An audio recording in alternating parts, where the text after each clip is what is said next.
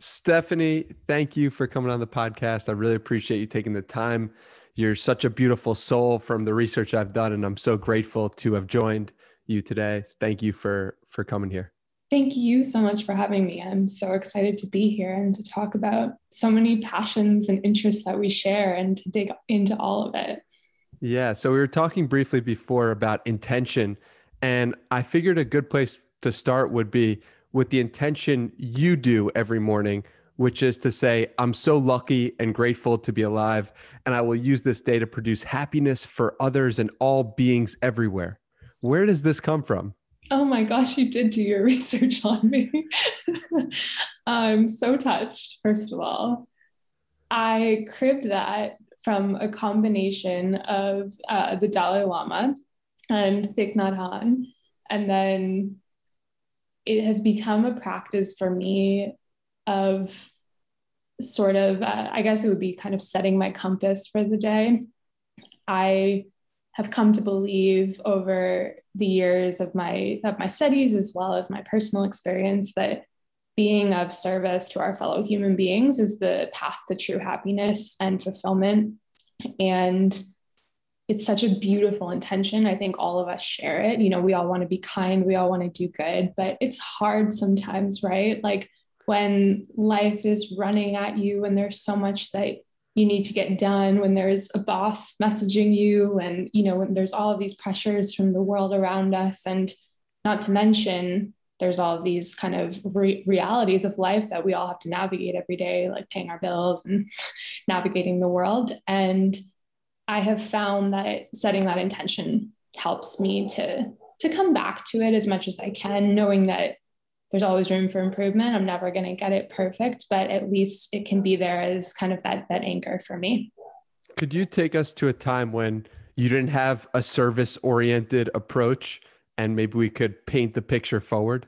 Yeah, of course. So really this approach, it stemmed from my own life, and it was the result of following the societally prescribed path of what you should do in order to be happy.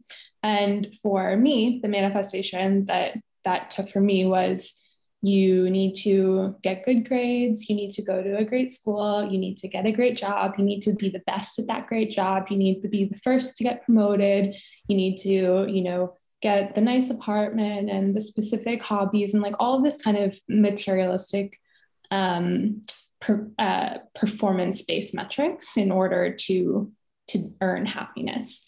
And so I did all of that stuff. And then I looked around at one point and realized I was actually quite miserable and none of it was working for me. And I was incredibly pissed off because I was kind of like, well, if this is what I was supposed to work, right? Like I spent all this time and effort doing these things, some of which I really didn't enjoy, in order to, earn my happiness. And so first I was angry. It was like the 5 stages of grief, right? Like first I was really mad, and then I was really upset. And then eventually I got curious, like why did this happen to me? And that's what really kind of has led me on my work for the last 10 years or so. And so the version of me back then was really just, interested in pursuing achievements and, kind of racking up milestones and prioritizing that versus thinking about these things that I'm more focused on now. And not to say that I think I'm an entirely different person than I was back then, but I feel as though there has been a fundamental transformation from this mindset shift that has really transformed my outlook on life and really helped to guide me through the last 10 years or so of my life. With the anger piece of it, who were you angry at? Myself, probably. And like this is such a cop out, but society, right? Like the world around us. And I wasn't angry at anyone in my life really. Like anyone who's trying to encourage us to follow these pursuits, they they don't want bad things for us. They want us to be happy and successful. And this is kind of the predominant operating model that we've been given in our world. There wasn't really another option. And I remember when I started to stumble upon this line of thinking that potentially actually altruism and service and giving back and, being in relation to one another and all of these things actually lead you to happiness. I remember thinking like, well, really, like no one told me that. Like that wasn't really something that was prioritized or talked about or focused on in at all the same way that was, like getting good jobs, getting good grades, kind of racking up more of the achievement oriented stuff.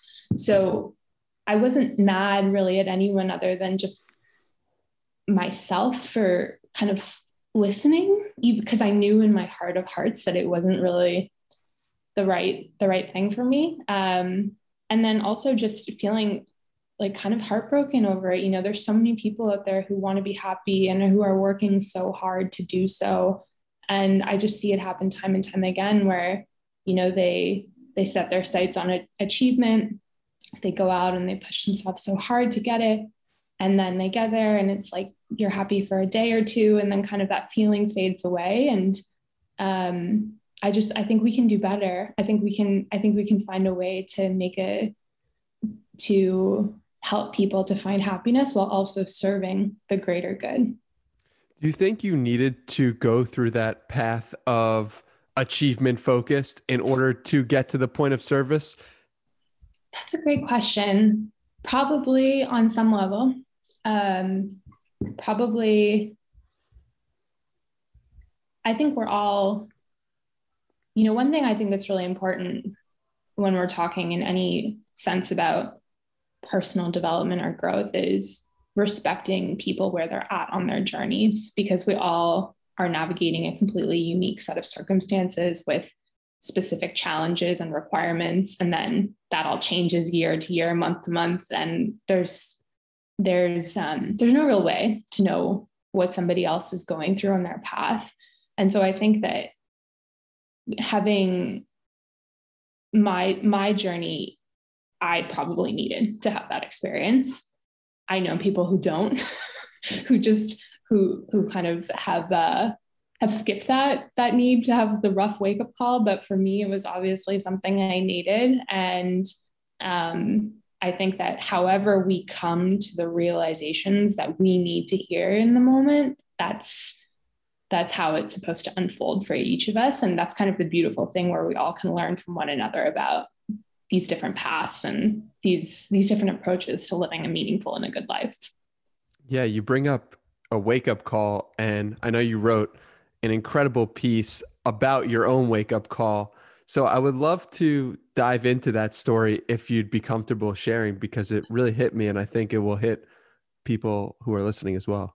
Yeah, of course. So this was the moment that I alluded to where I sort of woke up and realized, wow, I'm not really living in alignment with what is true to me. And for me, that manifested as I was working full time as a management consultant in New York City. And I had done 2 years of the analyst program, which is a, really kind of demanding 2-year program. I was traveling like 4 days a week around the country and working these really long hours, and basically kept pushing through, even though I started getting all of these signals from my body and my mind that was not what I was supposed to be doing. So the first one was one day I just woke up and I had completely erupted in full body psoriasis, which it can look a lot of different ways. It looks a little bit like a rash, but for me, it looked like scales had erupted all over my entire body and even my face and everywhere else. And it was incredibly uncomfortable. And I was really ashamed of it. It was really itchy. It was summer and I had to cover it up because I was so embarrassed about it, even though there's nothing wrong with it, which I can see now in retrospect.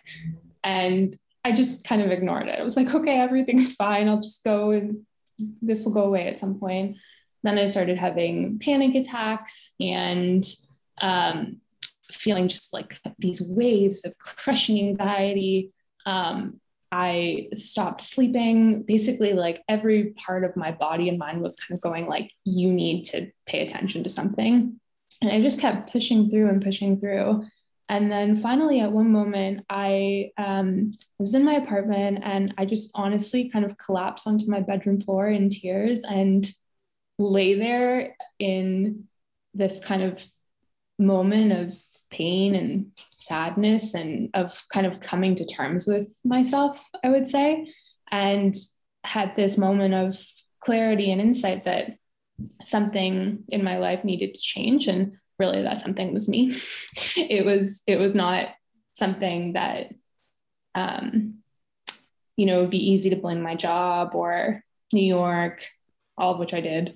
But in reality, looking back with a couple of years under my belt of perspective, it was me. It was my approach to living. And after that, the next day I called my company and I asked them to transfer me to California. And I thought I would have a better chance of finding some more kind of work-life balance and being closer to my family.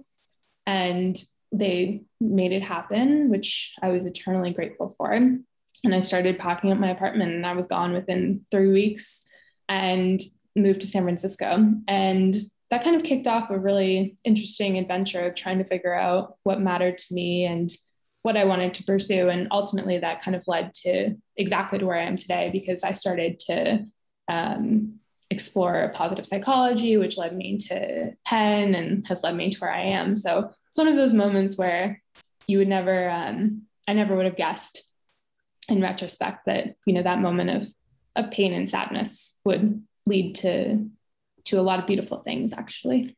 Yeah. And so I want to go back to when you're in this state of just the psoriasis is overwhelming you. Mm. Why do you think it took so long for you to finally come to that realization? And what could you have told yourself to expedite the process of you figuring out that you needed to be in a different location? Mm. What a great question. I think that the main thing I could have told myself would have been just pause, just stop.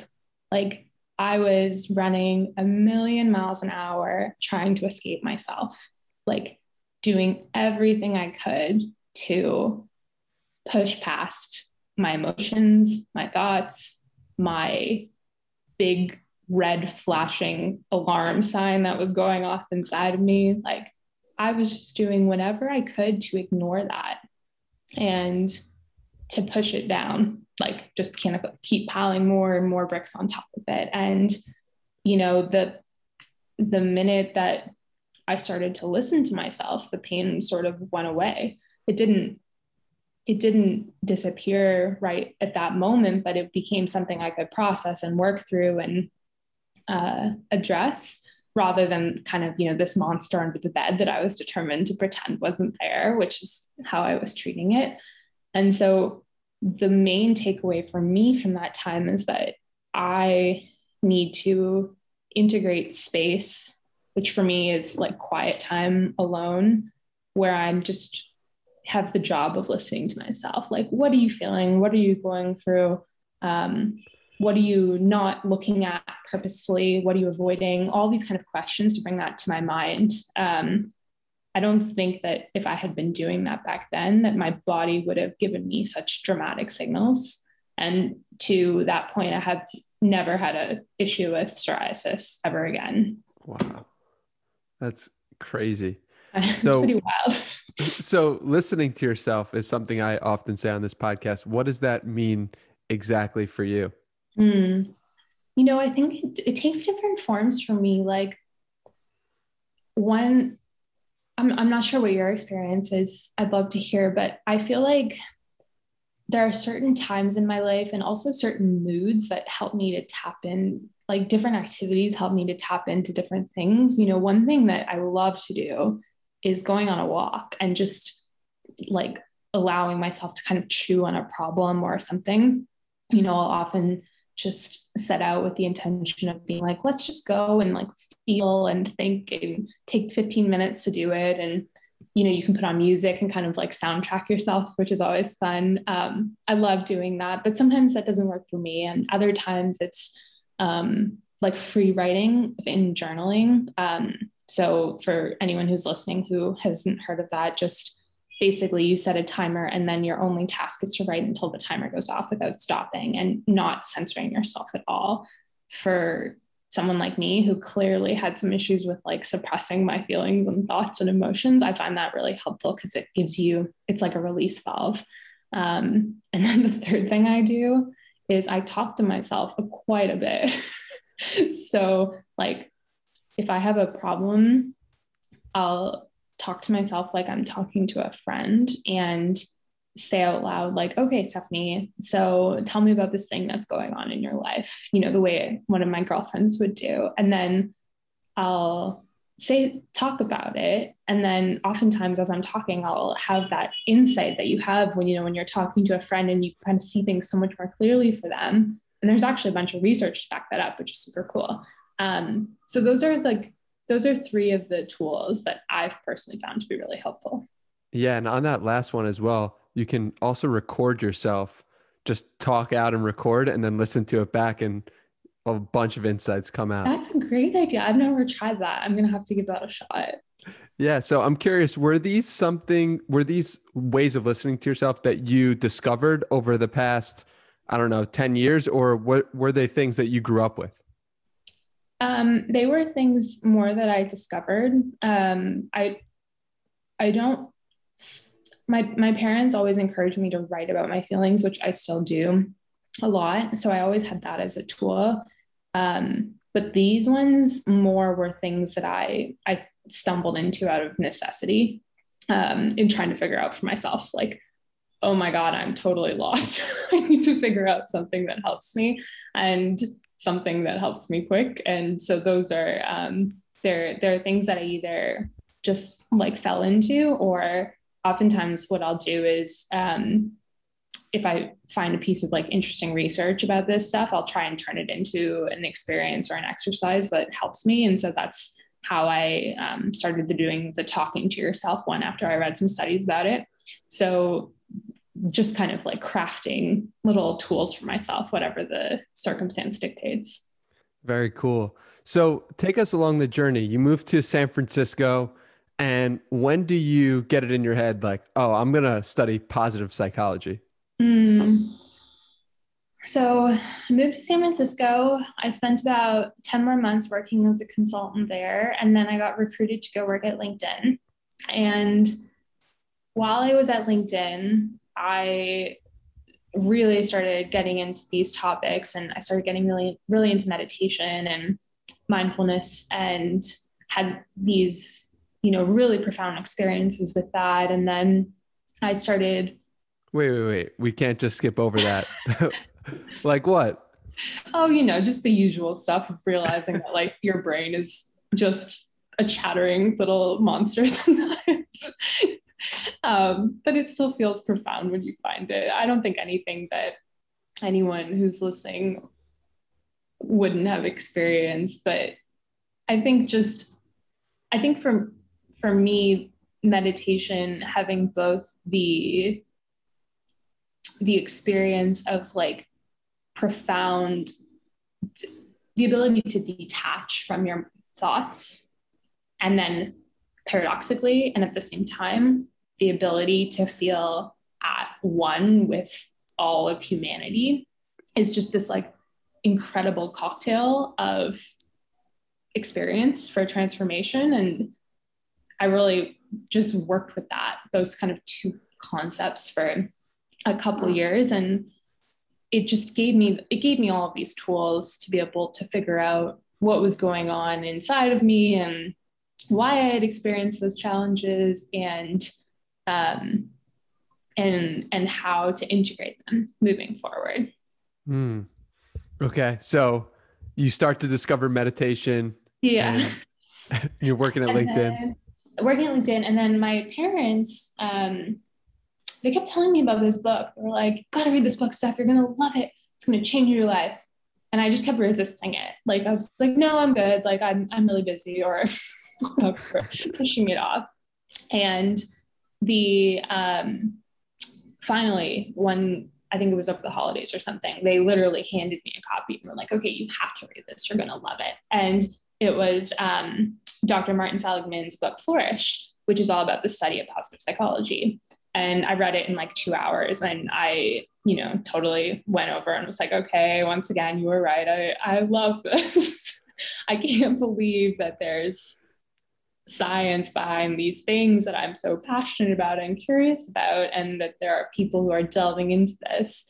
And from there, it just sort of became my passion. I mean, I literally would read academic articles over the weekend, and like, just, I was just obsessed. And finally, I discovered that they have this master's program, and I decided on a whim to apply. I thought, like, oh, I'm not mature enough for this, and I don't have enough experience under my belt, and all that kind of narrative. And then I thought, I'll just take a chance. What's the worst that can happen? And I got in, and so I ended up flying back and forth to Philadelphia from San Francisco for a year to do the program. And then I got to go back and teach at Penn as well afterwards, which was really fun. And yeah, it was just an amazing experience, and a real, I would say, like, pivot point for me in my life and my career. What did you learn from teaching? I think that, gosh, I love teaching. There's so much goodness in that. I think one key thing I learned from teaching is that we all have this natural curiosity, like this desire to know and to explore and to grow. And if you can just tap into that in a way that resonates with people, you don't need to worry about them. They'll just do their own stuff, like, right? They'll just go off, and like, you see that with all of the people who are self-directing their own education online right now, right? Like, there's so much potential when you find something that you're really interested in, curious about. In grad school, it was different because, everyone who was there was like me. They were like 100 out of 100 obsessed with positive psychology. So no one needed any support in terms of like getting motivated or anything like that. I expect it would be much harder for someone like a first grade teacher, some people who I have the most respect for. But for me, it was just about, like, I learned more in teaching than I'm sure I conveyed or imparted upon anyone. And that holds true to this day. I mean, teaching is a big part of what I've done in my career after Penn. And every time that I am in an experience where I'm supposed to convey information, I end up learning far more than I ever share. Why do you think that is? You ask such good questions. You're such a curious person. I love it.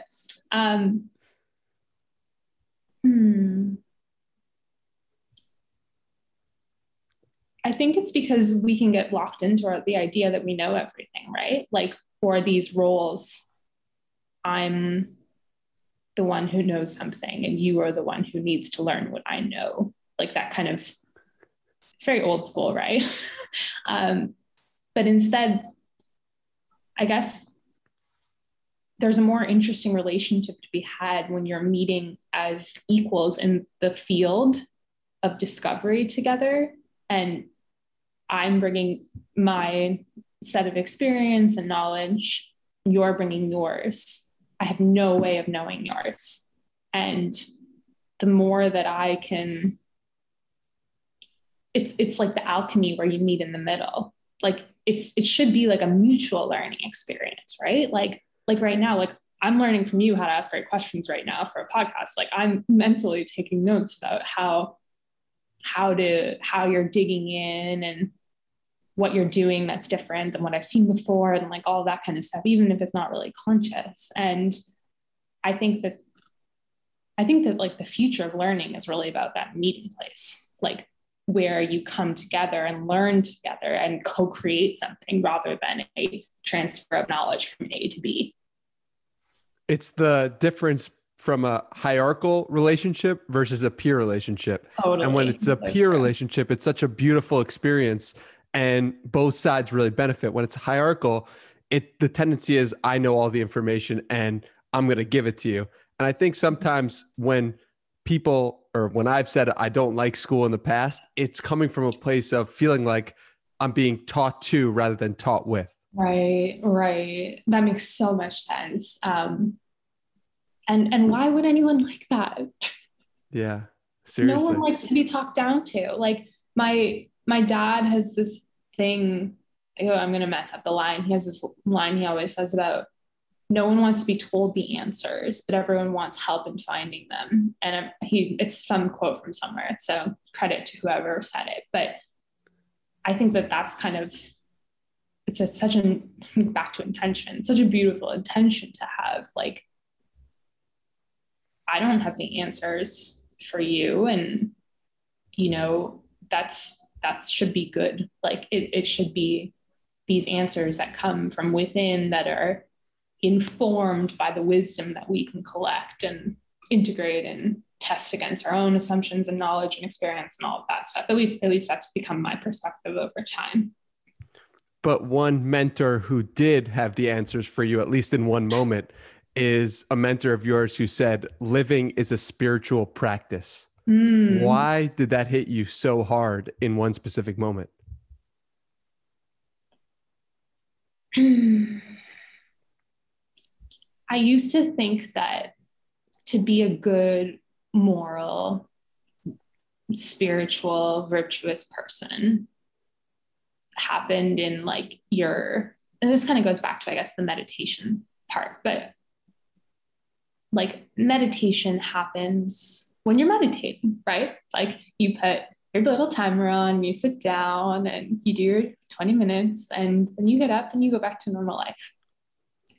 And it's kind of like a, you know, but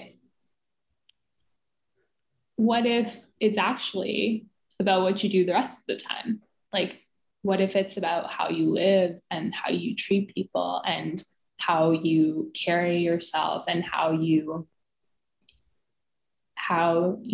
honor people and just like every single thing that you do. And that was a massive shift for me because I I sort of had like an inclination at the beginning of this when I was really into meditation of like, I think I want to go be like a monk. Like I think like I want to go and just live in a monastery and like really pursue this practice. And I read this quote by the Dalai Lama where he said that there is more spiritual growth to be had in one night of ministering to a sick child by a mother than there is in years of meditation in a monastery.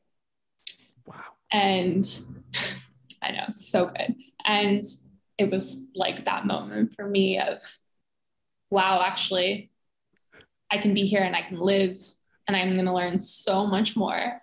And honestly, that line has come to have major resonance for me in my own life. I've become a full-time caregiver for my partner who is incredibly ill, and my life is now heavily focused in many ways on being a caregiver for somebody who is very sick. And I come back to that a lot as a reminder that this is where I practice.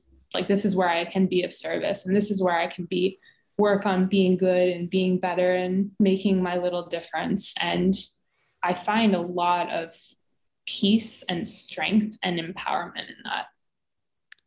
Do you think that the moments you had, all the moments leading up, prepared you to be the best caregiver you could possibly be? I do. Thank you for asking that. I I think that it would be really hard in a lot of moments without some of these.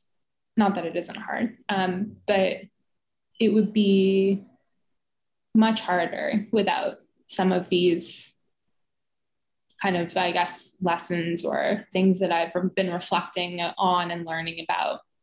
And I do believe, and maybe it's naive, but I do believe that for all of us, we're learning what we need in this moment to prepare us for the future moments. And I feel really grateful for all of those lessons and for whatever this time is teaching me, even though right now I can't see it. I don't have any sort of perspective on it, but having that faith, I guess, that what I'm navigating will have a meaning in some way, that, and, you know, that I'll find a way to make it have a meaning. I think that can be really comforting when you're going through hard times. How do you have the faith? Another great question. I guess it comes back to,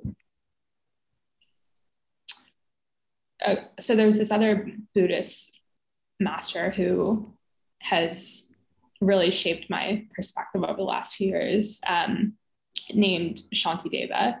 And he has this fantastic piece of wisdom, which I think like I could just spend my whole life just focusing on just one thing, and I still would have so much left to learn.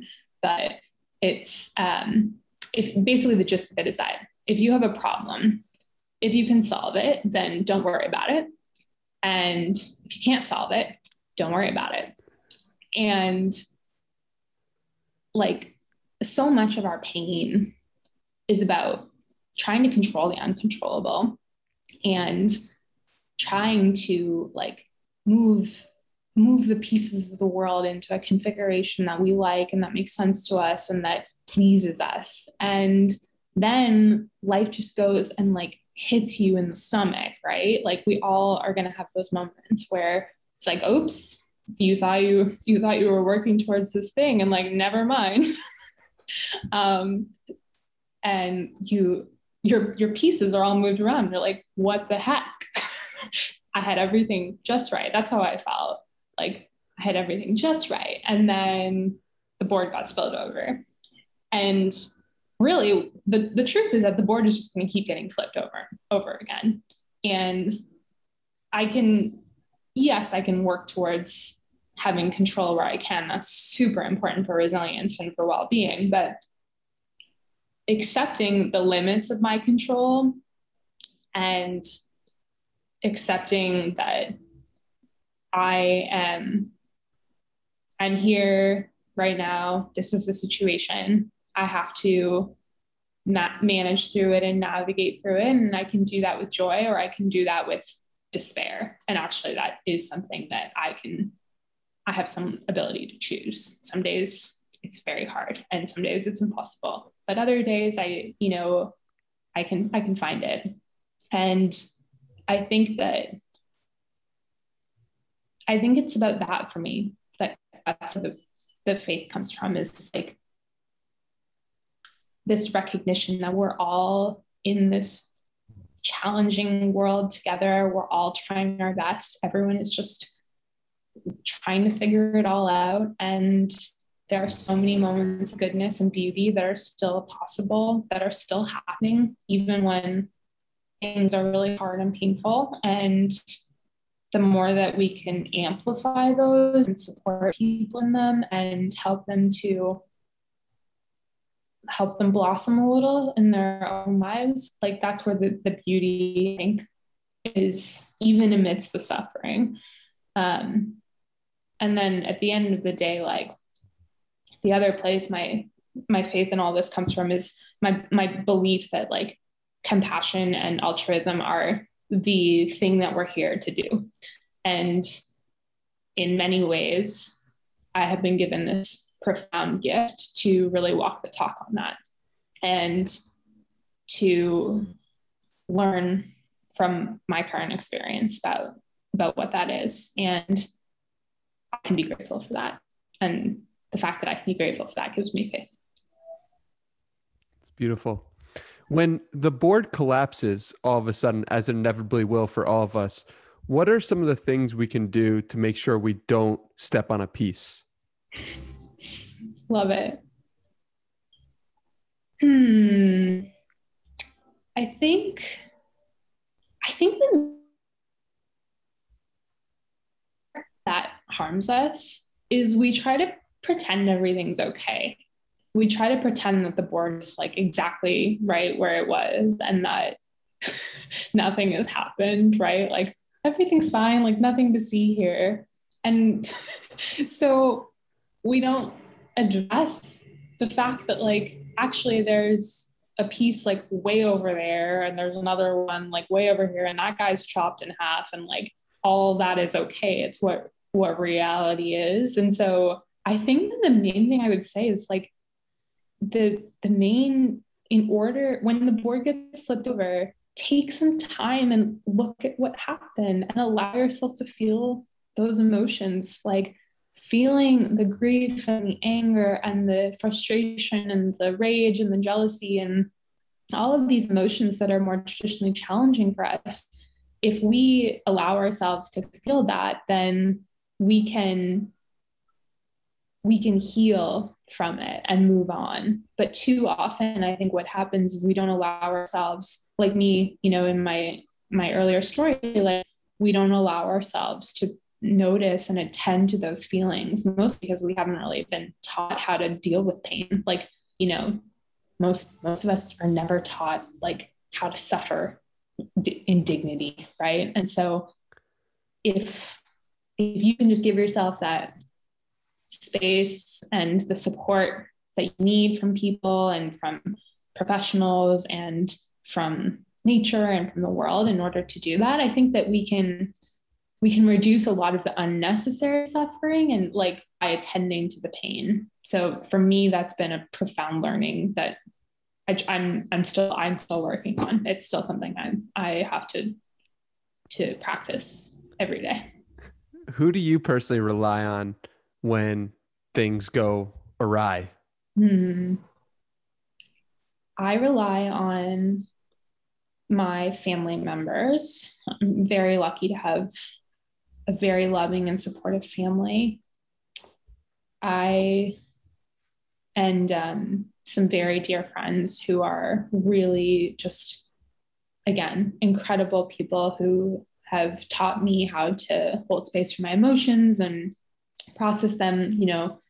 People who I'm just so blessed to have in my life. And then I rely a lot on people I don't know, which is to say, I rely on, um, I guess, like wisdom. So, like things like the books I've mentioned. I rely on art, poetry, literature, movies, and film. Like all that stuff, I find is like this can be a powerful tool for me. And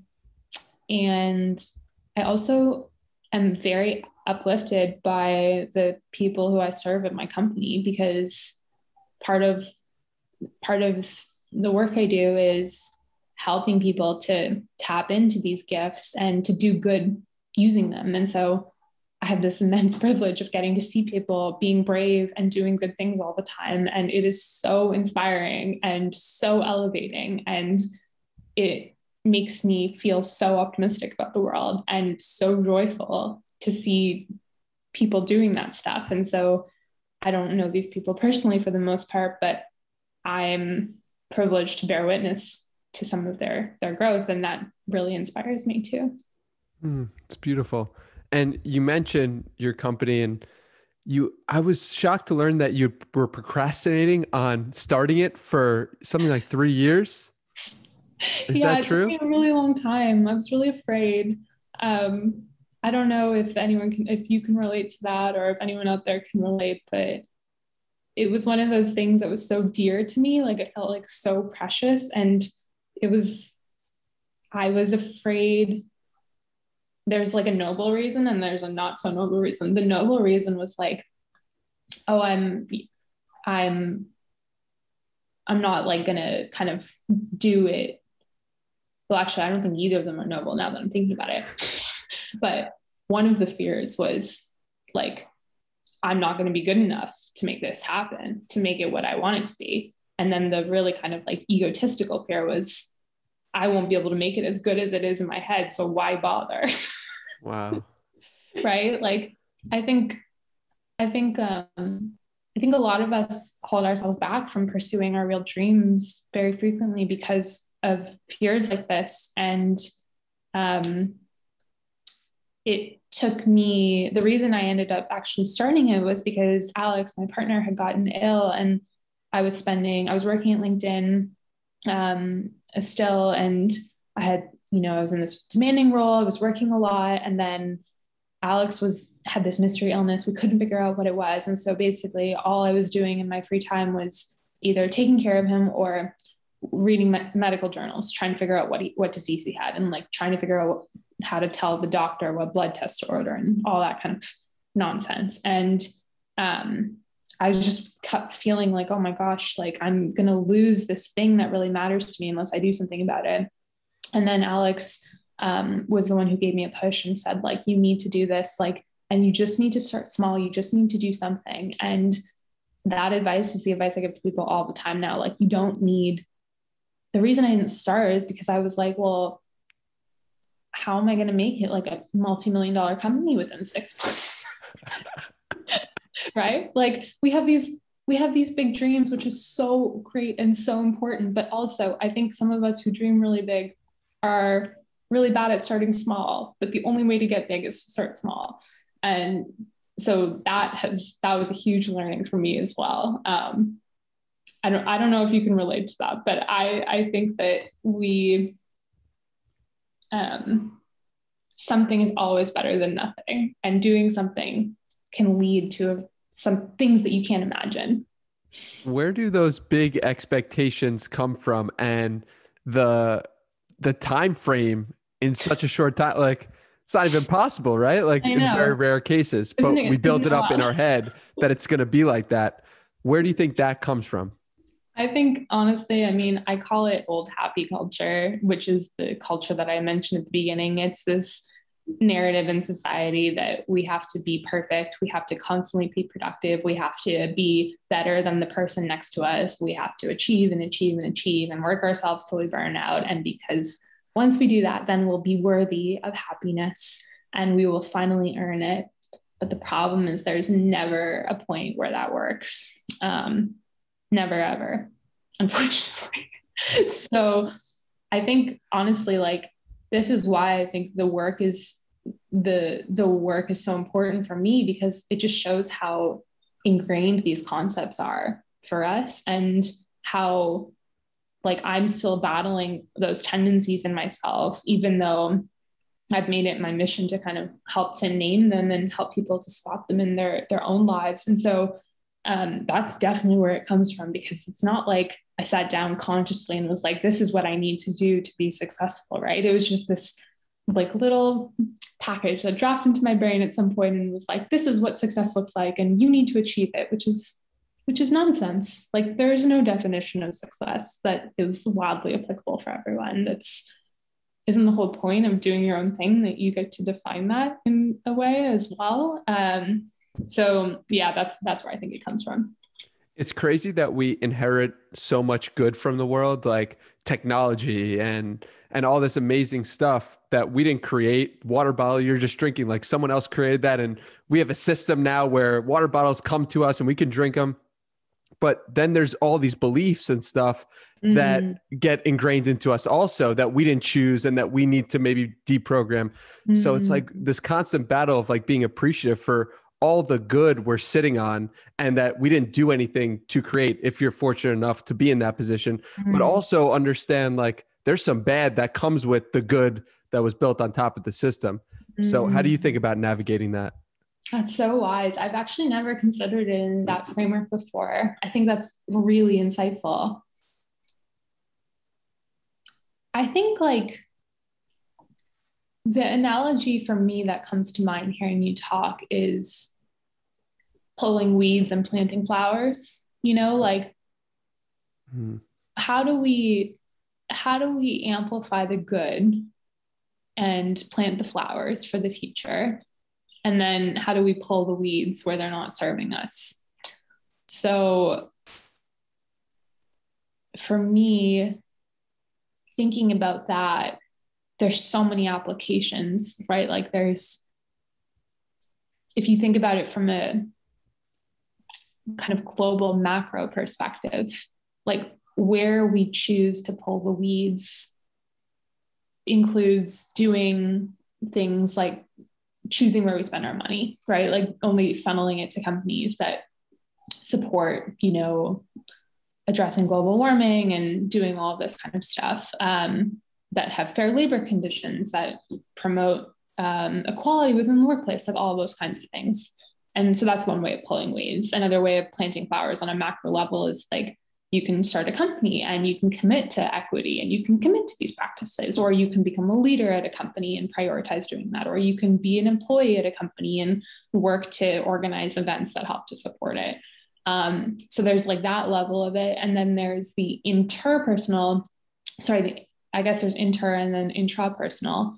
There's interpersonal in terms of like, how do we relate to one another in a way where we're bringing out the best in each other and we're supporting one another and being who we authentically are in a way that does the greatest good in the world. Like, what does it look like for me to be in relation to you and to do that?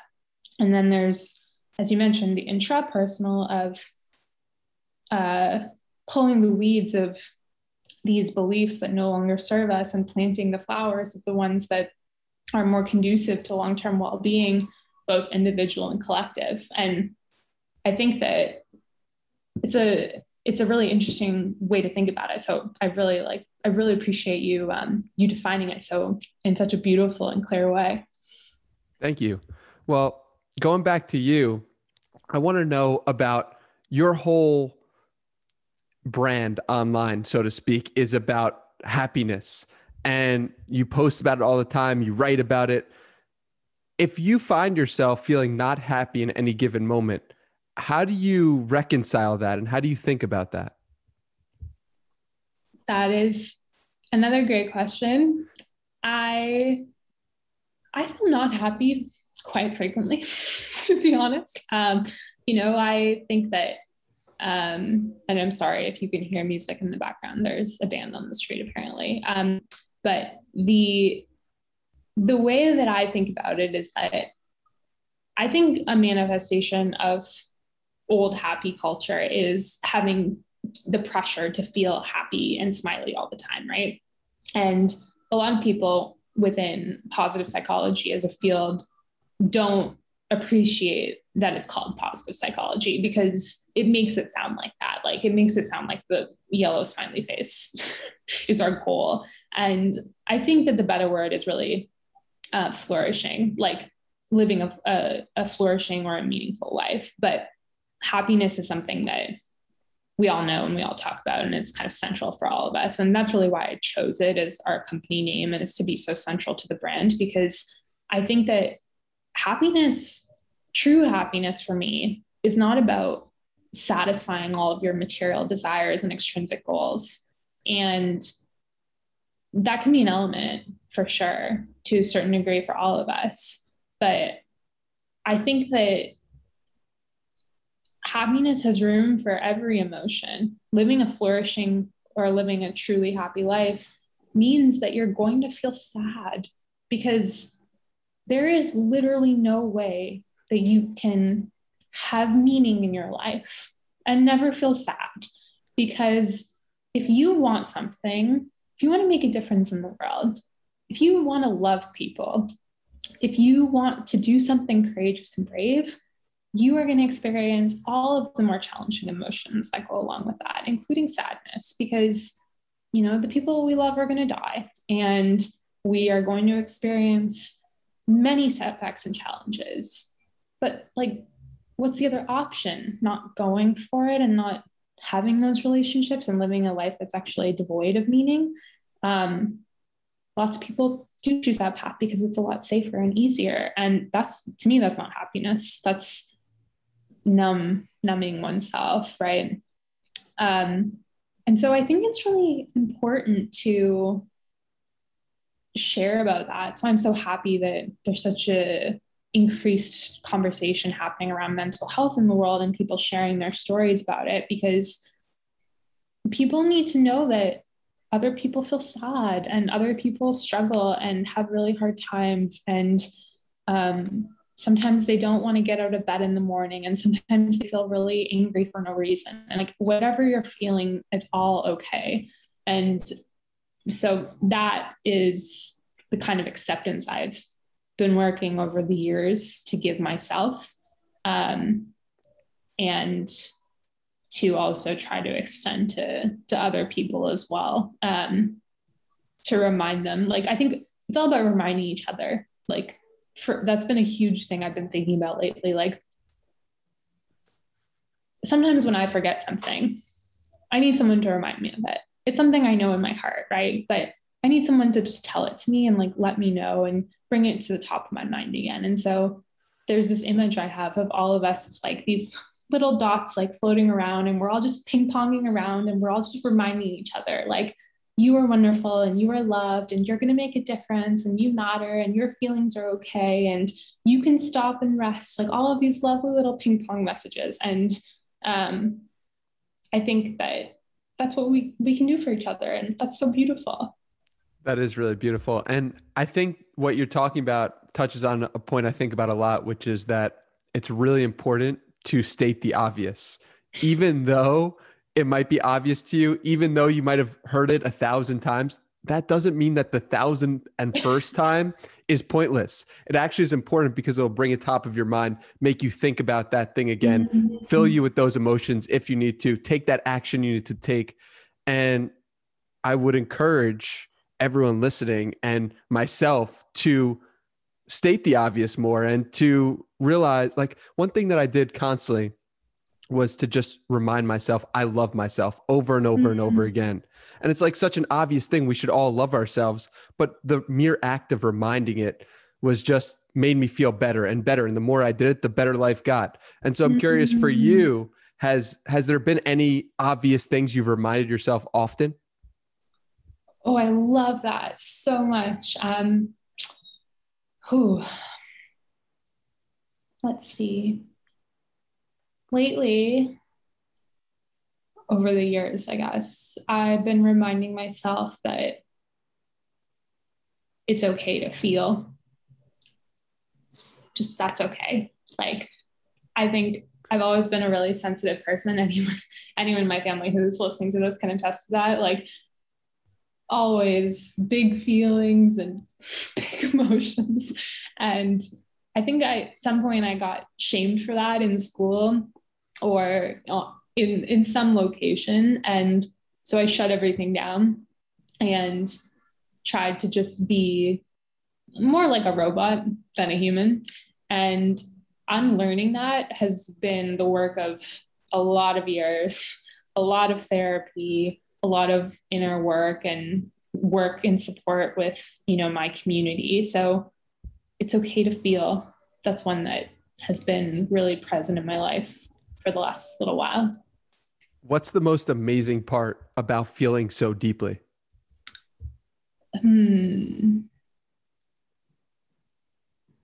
Everything is like, there's so much beauty, I guess, like finding the beauty in the little things.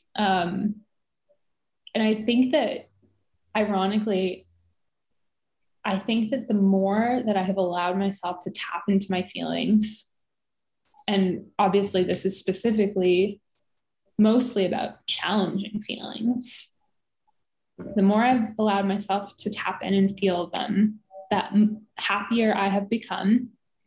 And they have like unleashed this new creative energy within me that I never had access to before. And so it's been kind of mind blowing that in this kind of suppressing of my emotions, I was also tamping down this expression of myself in this other way. And that has been a real surprise and a really interesting thing to discover that I'm so grateful for. Yeah, as we get more and more in touch with ourselves, it seems as if the creative expression of ourselves flourishes. And to go back to that word, and I'm curious if you could share an example from your life of how that is manifested. Yeah, I mean, so when I quit my job last year to work full time on the new hobby, I started thinking about how I wanted to build our community. And for me, I thought like Instagram seems like a good place for it. I think it's like probably the most aligned platform and all that kind of stuff. And so I started to think about what could I do on Instagram that's like kind of different. And so I landed on the idea that, oh, I'll make little pictures. I'll start learning how to create stuff. I didn't want to just post quotes or anything like that. I wanted it to be something that felt a little bit more unique.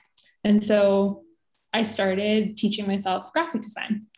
And I spent hours on it. Every kind of minute that I wasn't taking care of Alex or doing any of that stuff, I would be just like playing around with it. And I found this unbelievable joy in it. It reminded me of the joy I found when I first started writing that has since kind of like drained away in that, at least in this moment, you know, how things kind of ebb and flow. But the great thing about it was that I had no expectations for myself, like, because I'd never done anything like that before. And so it was just fun. It was just like this play for me. And the other great thing was that because I was constantly bouncing in between, like, I need to do something here for the house and here for Alex. And then I only had like 10 minutes. It was all just like kind of little things I could fit into my day. And so I just started playing with it. And then over time, I just discovered this immense joy in creating these abstract visual images to reflect emotions and thoughts and feelings and psychological transformations and service and like all these things I'm passionate about. And it's become this real, unbelievable joy for me. And to the point that something I never in my wildest dreams happened, where there are people who are buying prints of things that I've made and putting them on their walls. And I just truly like have to pinch myself, because if you had told me that a year ago, I never in my wildest dreams would have believed it. And it's come about in parallel with this time of immense pain in my own life, and in allowing myself to process and work through it in this medium, it's really helped me, I think, to experience it in a way that I never would have otherwise. So it's been this like amazing gift for me that I just feel so grateful for. And the illustrations are incredible. You know, they're just, it's so eye-catching and they represent such great themes. So I'm curious, like, what's going through your head when you're creating one of these images? I think I've figured out a process now.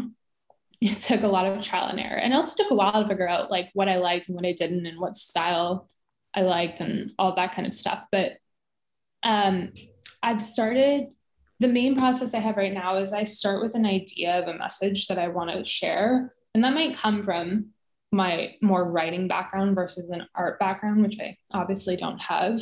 I don't have any kind of specific talent in terms of like, you could show me a canvas and I can imagine something like beautiful from scratch. Like that's just not something that is within me at this point in time. But I like to have a kind of message in mind, like almost like a meditation. So the mantra in my head might be like, like sharing kindness impacts the giver just as much as the receiver, something like that. And then I sort of just try and bring myself into I guess it's kind of like a meditative flow state of just trying to see like how I might visualize that. And I guess I've always imagined things in colors and shapes and love to doodle those kind of abstract designs. And so it's like, okay, if I'm visualizing kindness, like what color is kindness to me? Or how does it look and what does it feel like? And then I just play with it and just try and see what comes up. And sometimes it works and sometimes it doesn't. And I just have been trying to really like give myself grace on that and just say like, yeah, this is just something that you're doing to express yourself and not anything. It doesn't have to be anything else. So I guess I'm very lucky that I get into like a pretty deep flow state, and sometimes things just come out, and those are the best times. It doesn't always happen though. How do you not trick yourself into going the old happy way when Mm. you are doing this? Because it seems like the creations come from a place of pure joy and the fact that you just want to create them. And then now you're posting them and letting the world see them. Mm. And now people are liking it. And now you could see how many likes each one has. So like, So hard. how do you let go of that old Oh, script? it's such a good question, and something I feel so strongly about, because like just as I was saying before, like it's so hard to fight these old happy tentacles. Like they're everywhere, and the world like conspires to put you back on that path. So like it would be a lie to say that I don't struggle with it. And like some if I make something that and I get really excited about it, and then like people don't seem to like it, it is kind of like there is the instant feeling of kind of like, oh, like rejection, right? Like, and what if I'm actually not good at this? And what if I've lost my skill, or, people don't like me anymore? Like all of those kinds of thoughts. So it would be a lie to say that that never comes to me. So like, let's be real. I think it's about having processes in place to make it less of a thing and to minimize it. Like I just saw actually that Instagram has made the option to hide likes, which I think is a really good step for the platform, for giving people that sort of control. The main thing for me that helped was a mindset shift of, I'm making this for me. And then if it helps one person, I've done my job. If one person likes it, if it connects with one person, then what an amazing bonus on top of something that I like. And that has been helped me to kind of like release the valve of expectations for myself, and really consider, how do you engage with any sort of platform or social media from a place of like the place that got you there, like you talked about, right? Like the place that, if it's coming from a place of joy, how do you not lose the place of joy when you go out and put it in public? And I think that's just the perfect way to describe it. And so there's that mindset. There's the focus on really engaging with the community and talking to people and like really connecting. Like again, not viewing it as like, this is a place where I push stuff out, but this is a place where like I meet people and we connect and we share and all that stuff. And then coming back to like, is this in alignment with me? Is this in alignment with like my ultimate goal, which is to be of service to all humans? Like if I'm getting distracted and sucked into worrying about likes or something like that, then that's not keeping me in alignment. So like, get back on track, buddy. Like that's kind of the mindset that I try to give myself, and just catch myself when that does happen. The word community is so uplifted in today's day and age, but Mm. I haven't seen many people uplift their own community like you have, in terms of putting it on the newsletter. These are the people that have done great. These are the people's wins today. Like, Oh, it's so cool. So what do you thank think makes you. someone a good community manager? Hmm. I think it comes back to me the same thing that being a good leader is, which is being of service. Like, I don't think that there's this really great body of work by this researcher, Dr. Keltner, out of Berkeley. And he wrote this amazing book about power. And I recommend it to everyone who's interested in these kinds of topics, because it has so much that's profound to say. And essentially his thesis is that we rise in power due to what's good within us, and we fall from power due to what is bad within us.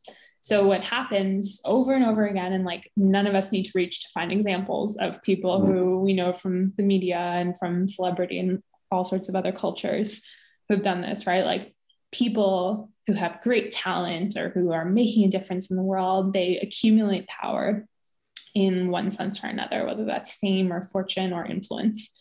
And then they, and the reason that they gain power is because they are advancing the greater good. Power is given by the collective when somebody is working towards the greater good. But what happens is that once you get in power, you forget that. And you start to forget that what got you there is being of service. And what happens is people abuse their power. They cheat, they lie, they steal, they do things that are out of their integrity, all of these different things. And then they fall from power. And the reason is because they lost sight of what they were doing, which was serving. And so for me, any great leader of any kind, their primary job is keeping that top of mind. Like, how do you stay of service to the people that you're serving, whoever they are? And when I think about leaders who I've really admired in the past, who I've worked with, or people who I admire and look up to in the world, they're always those people who are really keeping that top of mind, no matter how quote unquote big they get, no matter how successful or famous or whatever it is. How do you think they do that? Intention, going back to what we talked about, I think that might be a good part of it. Humility, like realizing, keeping their egos in check. There's this concept called a quiet ego in psychology of reducing your ego, and the benefits that it can bring for your well-being are pretty cool. And I think that that's something important. I think that consciously almost humbling yourself. And I'm thinking about, especially about people who have all sorts of privileges and renown. I think that was probably pretty important at that kind of level, when people just start, trying to do things for you all the time and make you happy and all that kind of stuff. I think it's about also, like, for me, it comes back to one of the core pillars of our philosophy, which is recognition of our interconnectedness. Like, we are all connected and we all have a role to play in making the world a better place, but no one's role is more important than anybody else's. And everyone matters, and we need everyone, right? Like, we all can make a difference where we are. And I think that keeping that in mind, that sense that we are all just trying to do our best to make a difference, I think that would be an antidote to the tendency we have to fall from power because of what's bad in us. I think this would be a good place to bring up your life mission, which I discovered when looking through some old articles you wrote, which, at least at the time, you said your life mission is to help people find peace, love, and happiness in their inner lives so that they are empowered to make the world into a better place. Where does that come from? I do think it's evolved a little since then. I think that I would say now that it's very similar, but really it's more probably rooted in helping people to find. I'd say now it's probably just almost the exact same as the mission of the New Happy, to be honest, which is to help people to discover their gifts in order to make the world a better place. So it's really similar, less probably on the inner peace front, though, which is kind of interesting. I'm just reflecting on this now live. It's interesting. Why do you think it's less on the inner peace front? I guess I've become more convinced about action as so important for well-being. Like, I think that inner peace is obviously, one, a beautiful goal, two, probably not going to happen for me or for most people, but like, it's great to work towards, obviously. I think it's awesome to have those like highly aspirational goals. I'm a big believer in it. But I think that, I guess it's more achievable also to say like the newer version, which is my belief is that we all have these gifts, things that we're good at, things that we're passionate about, things that we're excited about. And when we use those to help to make a difference in the world, whether that is through our work, through our communities, through the way that we just show up and engage in the world, when we do that, we find happiness because we're integrating the process of both self-actualization and self-transcendence. And the more that we pursue those gifts, the more evolved they become and the more we can use them. And the more that we offer them in service to other people, the more fulfilled we become. And it's the integration between the two that's really where like the magic comes into play. And I think that we've done a really good job over the last like 20 years promoting the self-actualization side of things.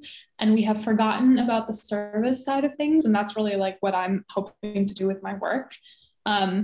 Because as we've talked about previously, like you can self-actualize as long as you want, right? Like, and I think that it ultimately isn't and doesn't end up being enough just doing it for yourself.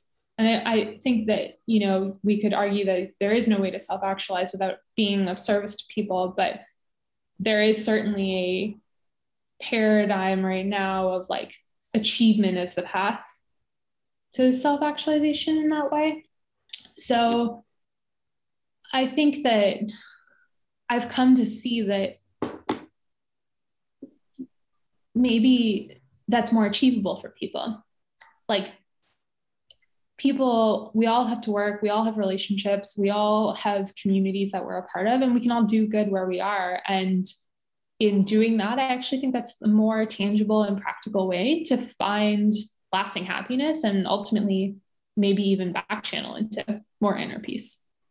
And on the service piece, you know, I was listening to you talk on a podcast while I was at the gym, and you said to people who don't know where to start their service, look at what pain hits you the hardest. And I dropped what I was doing. I was like, oh my God, that is so good. I need to ask about that. Look at what pain hits you the hardest. So why is that such an important piece of service? Thank you for saying that. What I see happen quite frequently, I saw it in myself when I was in a similar position looking for a purpose. And I see it with a lot of the people who I'd speak to when we're trying to figure out how to help people, whether you're saying like, I want a purpose, or I want more meaning in my work, or I want a job that helps people, you know, kind of these common things that we hear. What happens quite frequently is that people think about themselves. They think, okay, well, what do I want? And we're never going to find purpose there because purpose is other oriented. It can't be about you. It's about others. And so what happens is that people tie themselves in knots about it. They end up spiraling and getting really stuck because they can't figure out what will satisfy them, when really it's about thinking about something that you want to help fix, or a problem, or other people. And I find that that question really helps people because it puts into focus the other in a really profound way. And then, of course, ideally, you want to find an alignment between the two. And like, that's kind of my whole point is, where in the world is there a problem? There's no shortage of problems, right? So where is there a problem that really makes you mad, that if you had a magic wand, you would fix it? And then what are the gifts you have? And then how do you bring them together to support that? And so I remember I was talking to a girlfriend of mine once who is really passionate about female empowerment. And she was working in a job at a law firm and was just really dissatisfied, really frustrated. She kept thinking like, I really want a more purposeful job. And she kept kind of convincing herself that she needed to overhaul her whole life in order to live a more purposeful life. And I found that this question can be really helpful because it immediately points out, like, you can help right now, like right here and right now. Like my friend in the law firm, like she could do pro bono consulting or supporting for women who are in domestic violence situations. She could volunteer to be a big sister. She could do phone banking for female candidates. Like there are so many things that you can start to do right away. And I think, I hope that that's more empowering for people to get them started on the path. Because once you get going, you're kind of the races, and then magics happen where you start unfolding and you start learning and meeting people and finding out more about yourself. And that's when like the momentum really builds and it becomes very powerful and very effective. But it's often that first step that Yeah. people need to get the jump off point. And one of the ways you have those first steps is the new happy challenges. Mm-hmm. What inspired you to create these challenges? And if you could talk a little bit about what they are for people who don't know. Yeah, of course. So we run these completely free well-being and fulfillment behavior change challenges. We do them every other week for our community, and they are based on this behavior change methodology that I've developed to help people to facilitate meaningful change in their lives. And it's based on the latest research around how do we help people to change.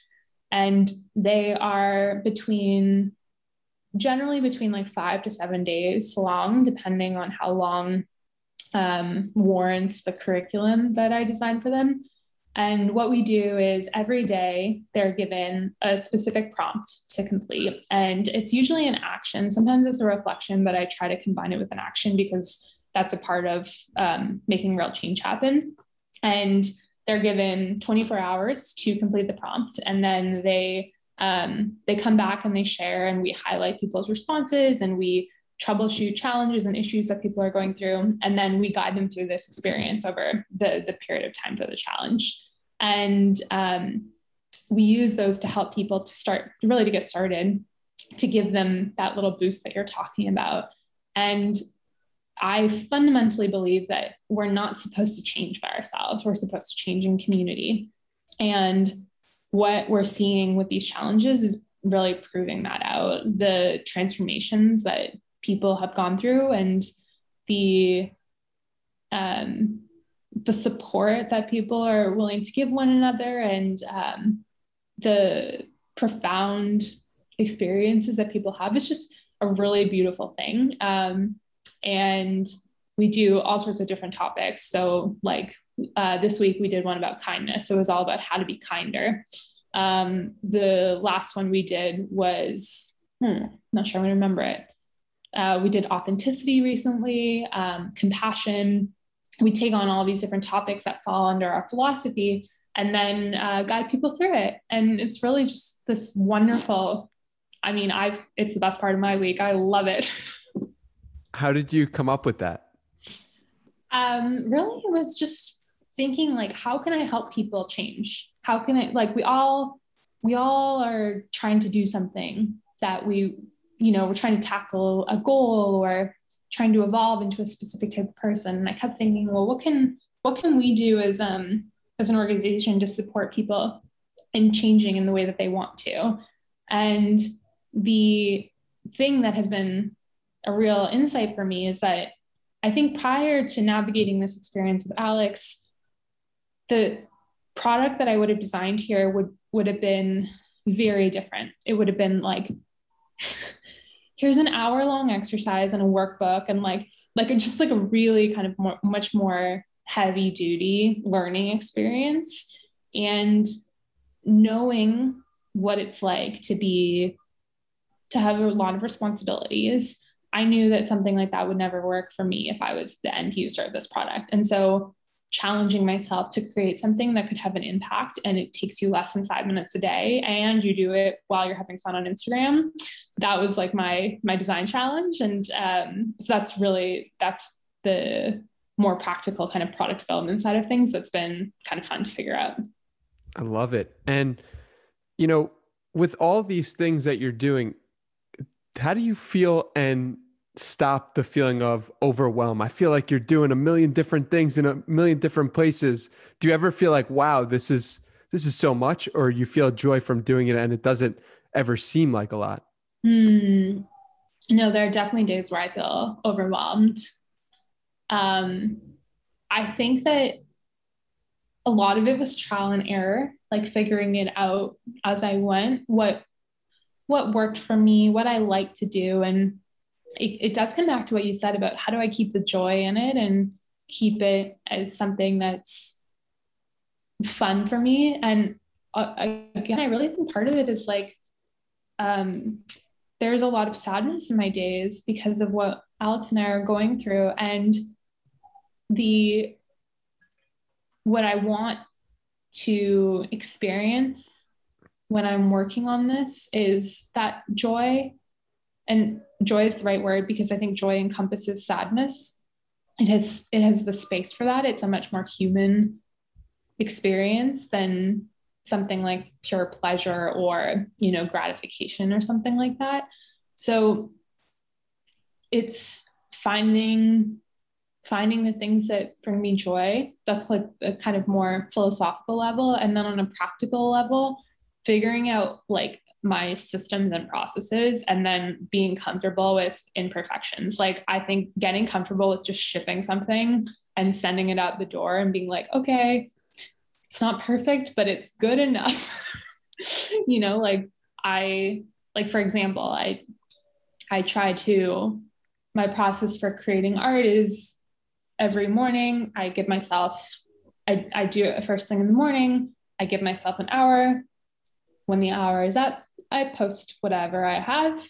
And there have been some days that I get it done in like 10 minutes. There are some days where I don't get anything done that I really like, and I will hold myself back on those rare days. But most of the time, even if it's just, if I think it's good enough, I'll share it. Same goes for newsletter and the blog and the podcasts and the challenges and all that kind of stuff. Like I set aside a chunk of time, I give it to myself, and then, kind of wherever it's at, I let it fly. And I think, I think it's okay to be kind of kind to ourselves about that stuff when we're creating content. I don't know how you handle it. I know it's a major challenge for a lot of us as creators. What's the quality bar you think about? Hmm. Do I like this? Like, would I enjoy this? It's kind of hard. But that's what I try to do. Like, would I find value in this? Or I sometimes try and pretend to be somebody else. Like, would I send this to somebody? Mm. Is something I've found really useful. Like, oh, if I saw this, would I share it either on my feed or with a friend or even just screenshot it? Like anything like that. That's one that I have. But what's yours? I'm really curious. It's a great question. Well, I think about just having less of a filter. When I was Mm-hmm. really insecure, I was like, should I post this at this time? Should I do this at this? And then as the barriers to myself came down Mm-hmm. over the past 2 years, I've been really open and willing to share because it's okay if you see my flaws. It's okay if things Yeah. aren't perfectly worded. It's okay because I'm content, I'm whole. So even if I make a mistake, that doesn't reflect on who I am as a human being. So that's kind of how I I think about love it. that. I have goosebumps. That's so great. Isn't that Yeah. amazing? When you hear yourself say that, like, don't you just feel so proud of yourself? That's amazing. I do because it's come from a long place of Yeah. insecurity and not self-awareness and deep fear without even realizing it. And then just going inward has allowed me to express who I truly am and unapologetically. And that's just That's a so beautiful place to cool. operate from. That's amazing. And it feeds into everything you do, right? Like it becomes it's operating from a place of who you are and that clarity and centeredness that imbues everything. And I think people feel that. Like I feel it from you. People can tell and it speaks to them because it makes you feel less alone, right? And that's lovely and just so wonderful. Yeah. So I'd love to wrap this conversation off with a simple question, which is what is happiness to you, Stephanie? Hmm.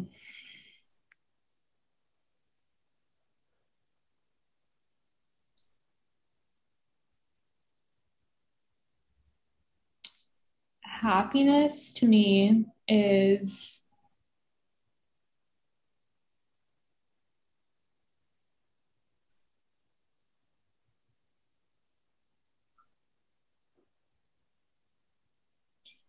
I guess in the shortest definition, it would be doing good, doing good for myself, doing good for others, doing good for the world. And in that, you end up feeling good and you end up making a difference and you kind of get all the byproducts that we all want. Um, so that's my definition. And I think that I actually think it's such a good question for all of us to ask ourselves because it helps us to make sure we're not caught up in somebody else's definition of happiness. Happiness is doing good. That's one that I'm going to be thinking about often, and maybe will help inform some of my own definition of happiness going forward. Thank you, Stephanie, for this Thank incredible you. conversation. I'm better off for having it, and hopefully people Too. who are listening are as well. Thank you so much for having me. It was such a joy, and I really appreciate how you're living your new happy of using your gifts to help people with this. It's really beautiful, and you have a real gift and talent, and I'm really grateful that you had me here. Thank you. I'm Thank grateful to you. have you here, truly.